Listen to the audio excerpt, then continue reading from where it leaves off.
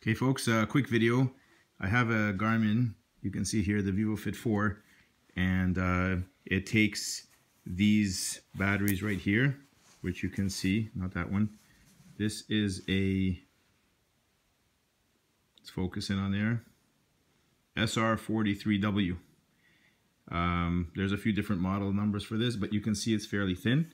Unfortunately, I don't have access to a store that sells these anywhere nearby, and I had these LR44s in the garage, as you can see there.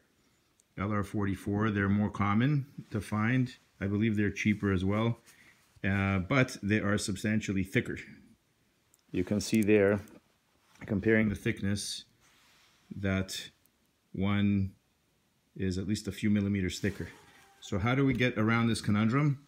Well, it's possible to get the LR44s, if you're in a bind, into the Garmin. Let's pop this out of the case. You can see the problem though, as long as you don't worry too much about the waterproofing, if you're not planning to use it, remember that when it's inside of this rubber strap, it does seal it up pretty well, but you can see that there will be a slight gap. You can fit the larger batteries, you can even see it there, but you'll have a gap. So let's see how that's done. The problem is when you try to put this thicker battery in, it will not make contact with the watch. So you have to bend some of the pins, and I'll show you how to do that right now. So let me just show you what I did here. I'll zoom out and we'll quickly open this up. We'll get out the screws, 4 screws on each end. Okay, watch is now turned off, and I'm gonna lift the lid. Almost there. Okay, and there we have it. So what you'll see in here are, if I can remove this thing right now, this is an LR44.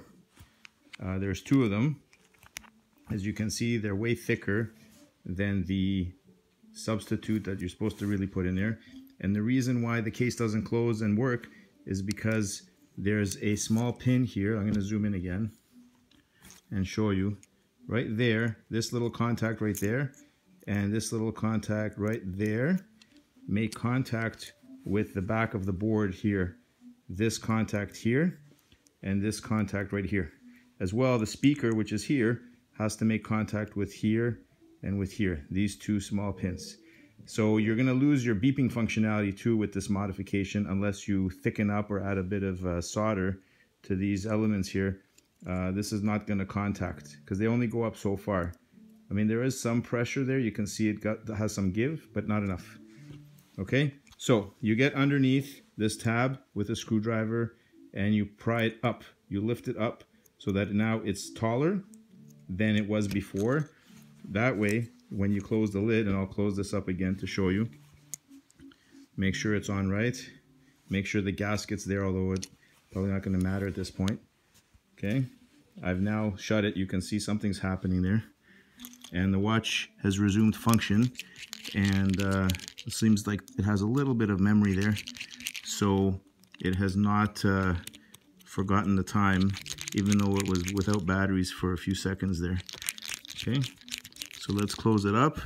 I'm not going to tighten the screws too much because I don't want to stress out the plastic case. I know that I'm not closing it fully. Okay, but just give it a nice firm, but not too tight. Okay, so there it is. It's working a treat.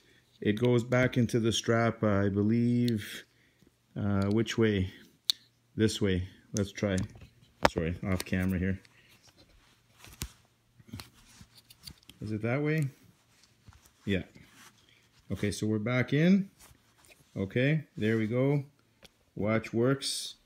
You know, this is fairly sealed around, although I wouldn't trust this to go very far into, you know, in watery situations. If you're not worried too much about the water, and you're not using it underwater for anything, then there you have it. At least you don't have to be stuck without your fitness tracker for too long. And these LR44s are relatively easy to come by, a little bit easier, I think, than these Garmin with these specific batteries that are thinner, which are the SR43Ws that are in the Garmin watch. So there you have it. Hope you enjoyed this video.